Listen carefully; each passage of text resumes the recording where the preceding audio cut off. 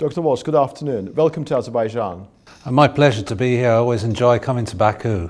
Well, it gives me a great deal of pleasure to welcome you here in Azerbaijan and also to interview you on behalf of Karabakh. I would like to start with your recent book, which has been published. Many people who had the good fortune of reading it have told me that it's a very serious work of scholarship. I've read the snatches of it. I'm looking forward to examine this book in its full entirety. In terms of this book, I know that it was completed some time ago. So what has changed in terms of the geopolitics of the region between the time you completed it and now?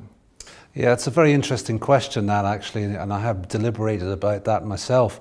The book it was largely a product of being written during the war itself. It was a commentary. It was meant to combat disinformation that was appearing in the West, particularly from the Armenian side, which Western journalists were all too ready to accept.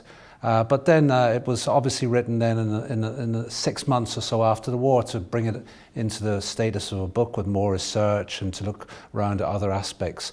It was completed, you're right, it was completed roughly, I think, a year ago. In fact, around about the end of last year. Now, the major thing I think that's changed is obviously the Ukraine war and the events related to that, which has sort of has introduced an element of flux into the situation, because I think at the time of the signing of the trilateral agreement, it was pretty clear who was in charge of the process, which was essentially Russia. They had managed to grab hold of the process from the OSCE Minsk group. Russia had obviously asserted itself in being the sort of guarantor of the settlement. Now, since February, there's been a little bit of a question mark about what the future of Russia will be after the Ukraine war is finished, what the leadership will be like in Russia, and various other aspects about the geopolitical situation of the South Caucasus. I think the Western powers have moved a little bit to sort of bring the Western tide back into the South Caucasus. We can see that in initiatives by the EU and by Washington. They're not really substantial yet, but so obviously this is to do with the geopolitical situation arising from the Ukraine war, and that is the major thing which has brought uncertainty into the landscape. The landscape has changed a little, and people are not quite sure, and this affects everybody, all the actors. It affects Yerevan, I think, in particular. They are not quite sure what the landscape's going to be, so they are trying to hedge their bets. And I think this has introduced the uncertainty into the system that was not there about a year ago. I would like to move on to the recent meeting which took place in Sochi on the 31st of October. It was the meeting of Azerbaijani President and Armenian Prime Minister, mediated by the Russian President. Have you discerned or detected any sign of tangible progress? Well, the statement itself and what I've read in the press tends to suggest this was a sort of holding operation. That wasn't so much that anything had gone backwards. There was still some momentum in the system, but nothing looked like it had changed. I think possibly, as some people have commented, the major importance of it has been the things that are omitted from the statement, the elements of Pashinyan wanting a reference to a future status or future negotiations on status not being in the statement, and also certain territorial gains that Azerbaijan has made, which Pashinyan wanted the Russians to reverse. I think that also is not in the statement. So possibly the most significant thing about the statement is what is not in it, not actually in the statement.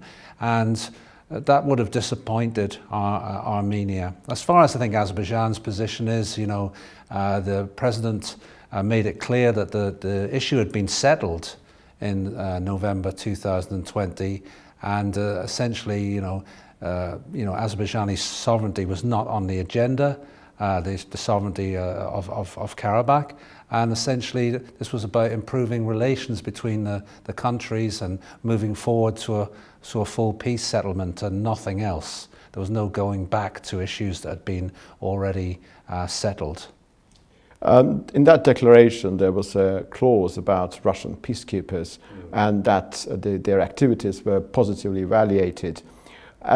In your judgment, how committed is Russia to the idea of maintaining its military footprint in the region beyond 2025?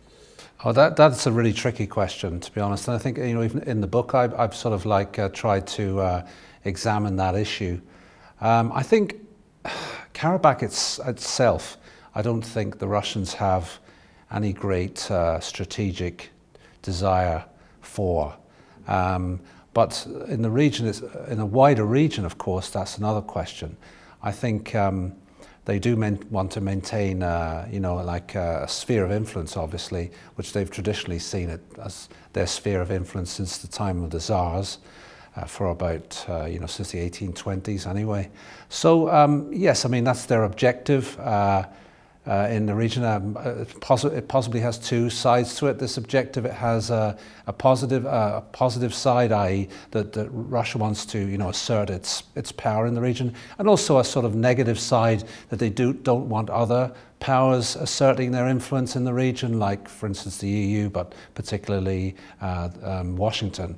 So I think there's two elements to that, and I think maybe it would be a good idea to make a distinction there, because fundamentally, I think the problem that all powers have in relation to the Russian sphere of influence is being able to be a good neighbor of Russia, but not being under the heel of Russia, so to speak. So I think, you know, if we look at the different powers in the region, we see there's a great contrast.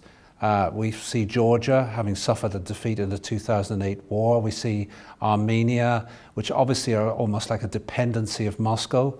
And we also see some of the Central Asian republics that have the same sort of problem. But Azerbaijan has negotiated that tricky journey or path very much better than anybody else. It's maintained good relations with Russia, been a good neighbor, but also has asserted its independence. I think you know, there's certain instances in the war I've brought out where that has occurred. And I think that's what Azerbaijan wants to do, essentially, because it doesn't want to become like an enemy or seen as a threat to Russia, but at the same time, it's very jealous of its independence, of course. So that's essentially the issue. But what is the Russian objectives? They're a little unclear, and they're also being thrown into a bit of flux themselves by the war in Ukraine. I think that they ultimately will want some sort of guarantee of Russian influence in the region from parties, but we all know they play people off against each other, and you know, it's often a carrot and stick approach that they have. So Russia's not going to go away, so it has to be dealt with as a reality. That's what I would say. And one more question about Russian peacekeepers, because before the Sochi meeting, President Putin was giving a speech at the Valdai discussion club, and he effectively, from what he said, it can be inferred that he tied up the future withdrawal of Russian peacekeepers from the region to the final peace deal and the process of delimitation and demarcation of the state border. And it seems that Putin is not in favor of quick peace deal. He believes that all of those issues falling under the rubric of interstate normalization are to be pursued first, and then possibly a future peace deal. Do you think that with this element of procrastination, a Russian peacekeeping contingent is becoming some sort of a malignant alien inside Azerbaijan? Well, it could be. It has that potential, without a doubt. I mean, the situation is, it wouldn't be in Russia's interest that, say, for instance, Armenia made immediate peace with Azerbaijan and had great relations with Turkey, you know. This wouldn't be in Moscow's interest at all. It would lose all influence. In fact, there is a sort of paradox in this, that the only way that Armenia can really obtain true independence, which supposedly was its purpose in 1991, is by actually making a just peace, an honourable peace with Azerbaijan, and with improving relations with Armenia. This would frustrate all of Moscow's designs in the area, of course, and especially if Azerbaijan and Armenia were able to map out a peace agreement which there was general agreement to. So in certain ways, yes, Russia would not like this situation, and whether it can impede things is another question. I think there are ways of maybe outmaneuvering the Russians in politics, and in a political sphere, I think in the military sphere, it's a very difficult and dangerous issue. But in the political sphere, in relation to if a suitable peace deal could be had with Yerevan, and which would be of great benefit to the Armenians, aside from the old territorial aggrandizement stuff.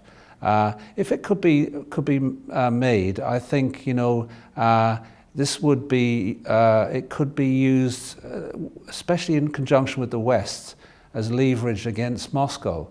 But I think that this is the real key to the situation, because there needs to be this type of peace agreement that would be almost, if Russia stood against it, it would be seen as a malign influence in the region. I think the game would be up for Moscow if that occurred, but that's a very difficult thing to achieve, I think. Yeah, we talked about Moscow, but there's also Brussels, of course. Yes. And there's Washington. So Washington and EU are cooperating, of course. Yeah.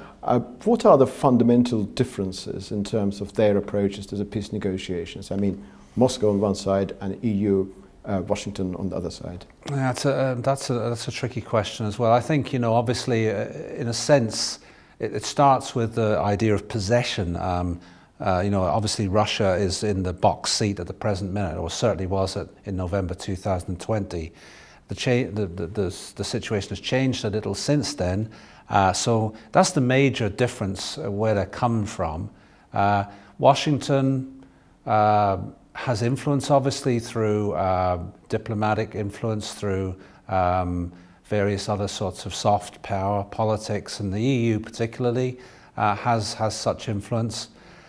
Whether that can override the Russian sphere of influence is another question. And obviously people are jockeying for position at the present time.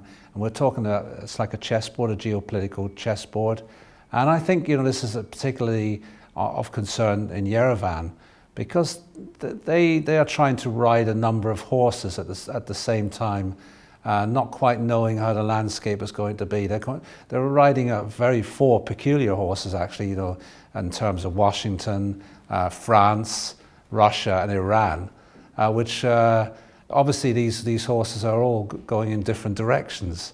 So Pashinyan is probably thinking, which one shall I jump onto, while at the same time trying to maintain a foot or an arm in each, which is not an easy job, but it has led to uncertainty and obstructionism, and maybe we'll get onto that later on. So the approaches are different, obviously. The Western approach is mainly soft power.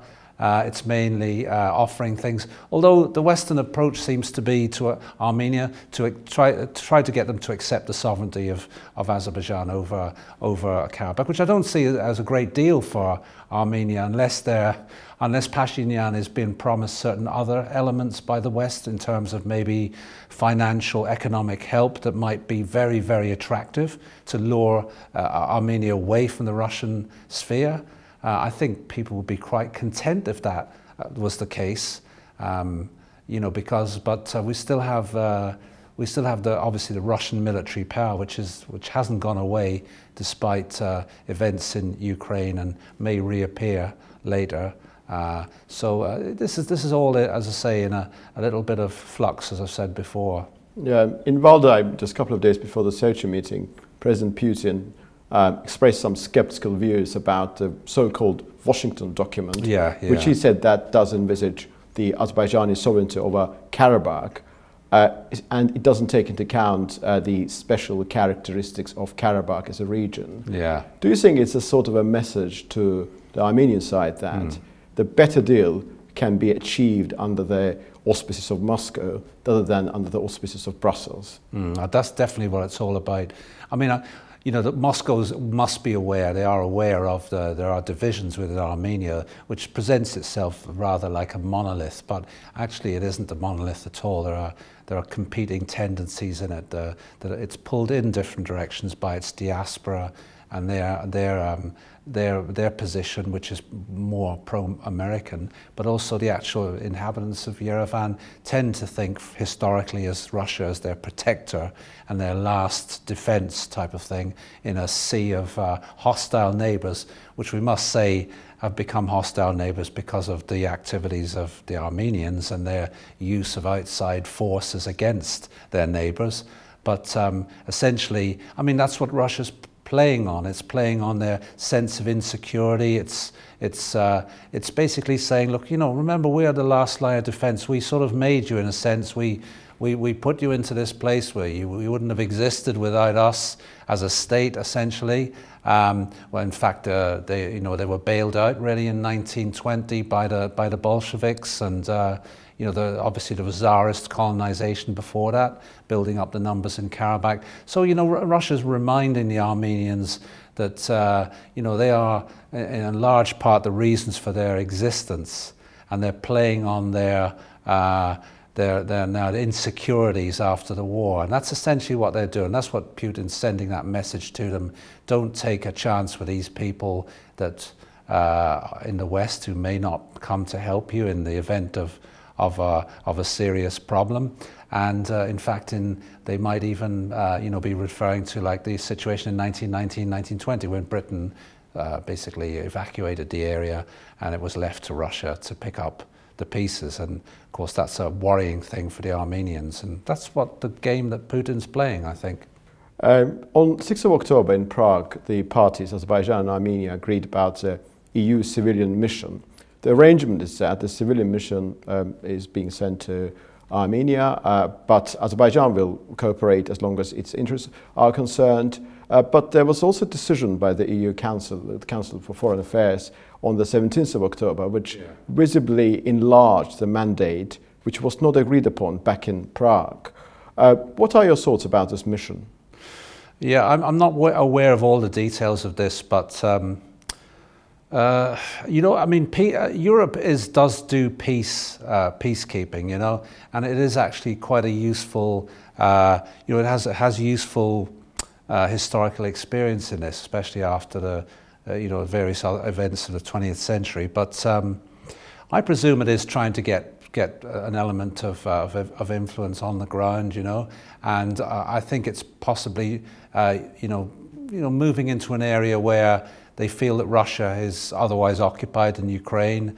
Russia is, may find this difficult to actually oppose because it seems very reasonable. And I think it is extending EU influence. The EU is certainly has been moving east since 1991, and it seems to be a continual driving force this way.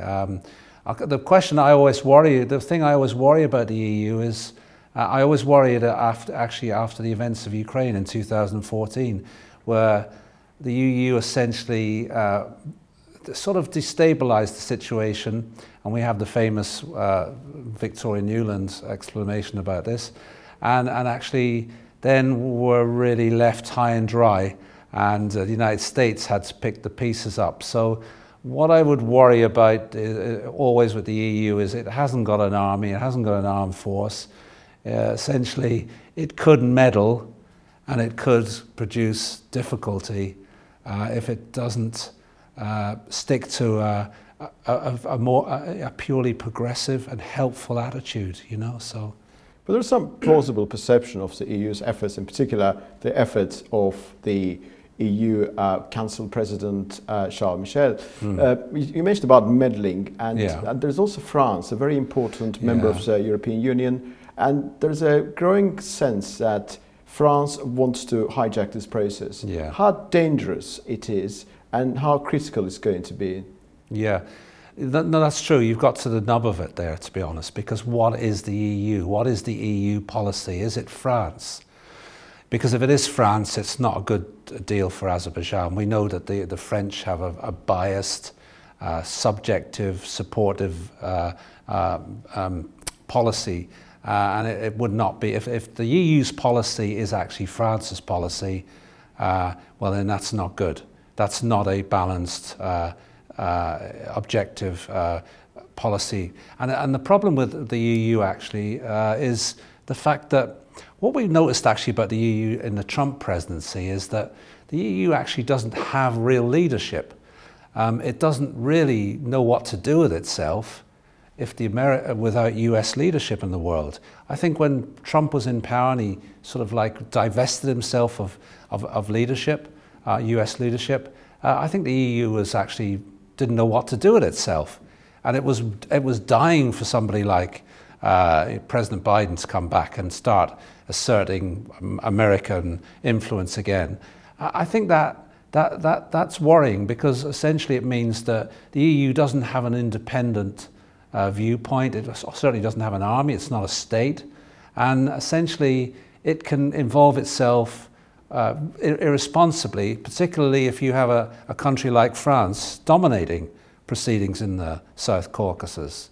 The other powers might be okay. You know, the Eastern European people will be okay.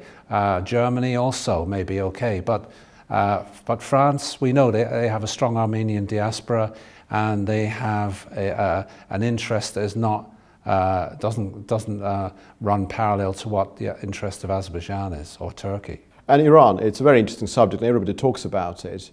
Is writing on the wall for Iran at present? Well, I mean, we obviously hear a lot about this in the West. I think the Western narrative is probably false in the respect that it concentrates on certain issues that are important in the West, and it probably doesn't understand Iranian society fully. So the news we get about Iran is possibly not completely dependable, but there is obviously discontent in Iran on various levels, whether they be about women's rights generally, about issues to do with national, ethnic discriminations, lack of diversity permitted in the country, and probably economic issues to do with sanctions and a difficult sort of economic prospect for Iran, related to the nuclear deal, of course, which doesn't show much signs of being of coming back. So I think there is obviously a high level of discontent within Iran. I don't think there's an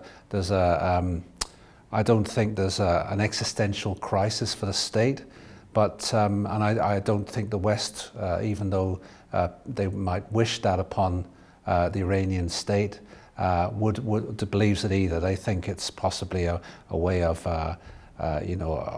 distracting Iran and preventing it exerting its influence regionally and in places it doesn't want them to exert its influence, like Syria, for instance, and the Gulf region. So I think it has serious problems, Iran. They shouldn't be underestimated, but I don't think it's certainly at present be an existential crisis for the state.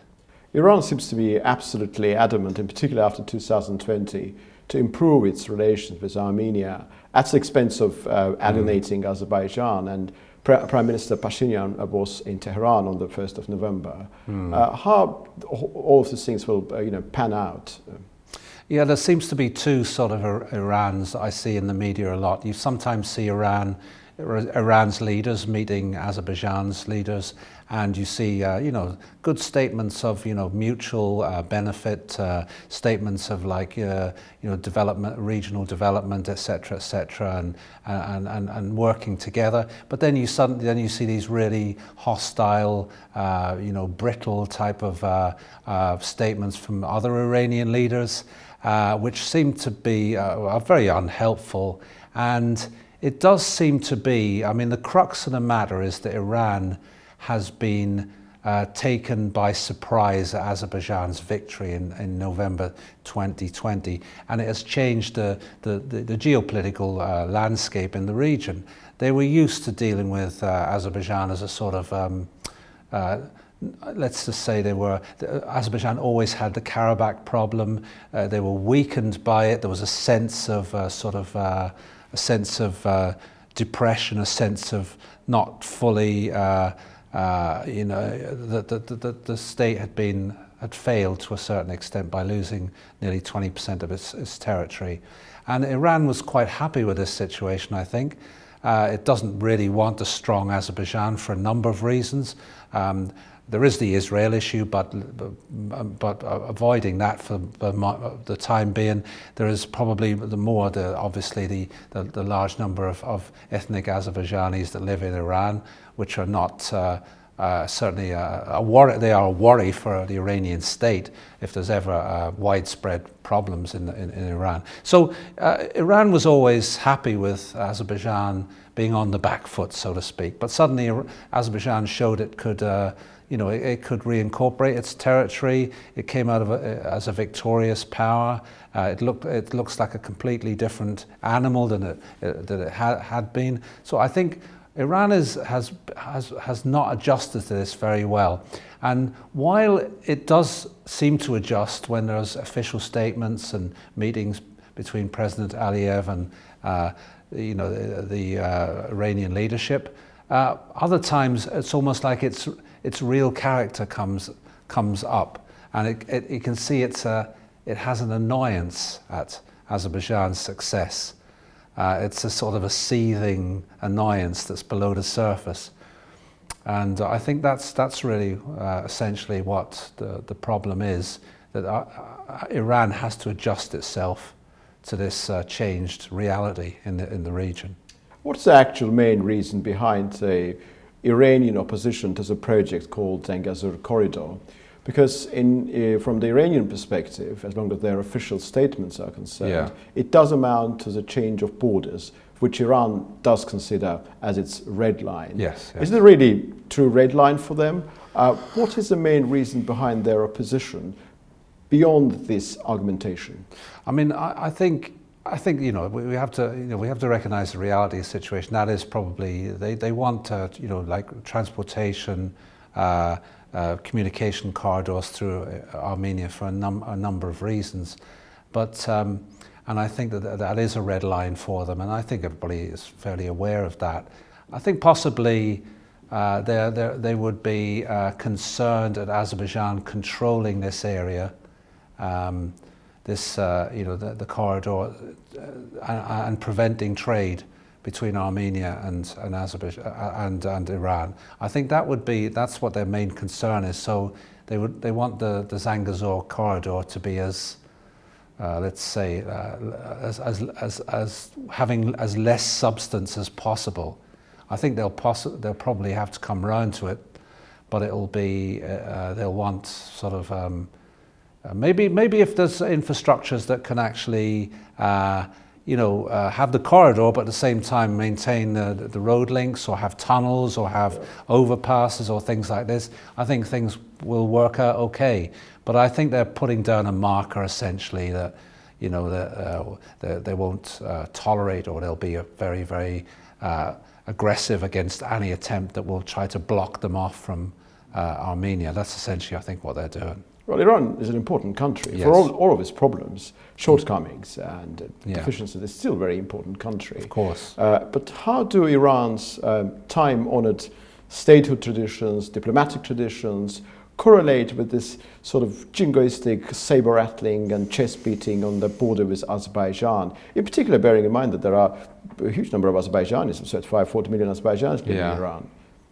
Yeah, I mean, it's very unhelpful in the entire peace process. It only antagonises the situation, and it would lead to a very, very dangerous situation if it developed, and if there was an open hostility between Azerbaijan and Iran that involved and also a concurrent hostility towards Turkey, which of course would be a nightmare for Russia if that was to occur. So it has the seeds to blow up into a very, very serious conflict that would not suit anybody, really, anybody's interest. Well, I think the Iranians, since the time of the revolution, they have been under, if we look at it from their, say from a charitable point of view for them, they've been under immense pressure from the West. They've basically developed a sort of type of siege mentality. They've developed a very strong obviously particular antagonism towards Israel, and we often hear the talk about Zionism and etc. being everywhere, and of course with some reason, because there's been Israeli operations in Iran and things like this, and so which have been harmful to them. So they're obviously quite. I don't know if you should use the word paranoid, but certainly they have a strong sense of paranoia towards outside influence, agents, people like this. So their politics has tended to be sort of perverted by this type of siege mentality, in which they have to make sure the enemies are ever present, in a sense to sort of try and cohere people. And I think this is quite a normal thing. Sense, but it does lead to a sort of a rather aggressive and maximalist type of what megaphone diplomacy. I don't know, that would maybe one way of putting it, but certainly sort of shouting slogans and things which are not really the stuff of international politics, certainly in the West. But Iran is certainly that exhibits that type of diplomacy, and it seems to certain events bring this out, and maybe perhaps some of the issues are sort of like an attempt to divert attention from internal wrangling and problems, Thank you very much, Dr. Walsh. Thank you very much indeed for your answers. I'm very grateful to you. I know you'll be here for a couple of days more in Azerbaijan, and looking forward to our future meetings. Thank you very much indeed, and congratulations on your book. My pleasure, and always a pleasure to talk to you as well and have these interesting chats. Vice versa.